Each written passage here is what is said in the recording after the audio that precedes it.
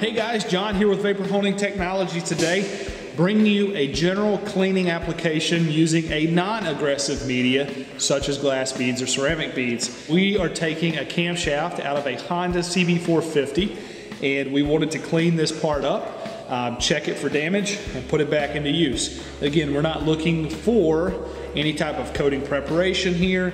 We're not trying to surface finish this part for aesthetics. This is a functional working part, and we wanted to inspect it and check it out and make sure that it's still good for service. So we did use a cylindrical object, a glass bead, to clean the part.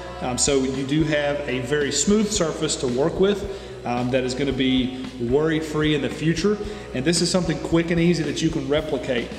Once again, I want to reiterate, this is safe on engine internals. You can measure this part all day, and it's going to be very hard to find a dimensional change on this part. I challenge you to do this yourself in your spare time if you have a machine. Check the tolerances on these parts. This is a safe process. That's why it was developed for aerospace and medical parts.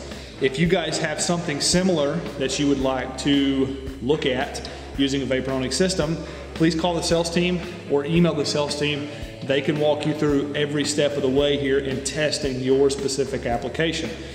If you like what you saw, hit the thumbs up, subscribe to the YouTube channel, and throw some comments below.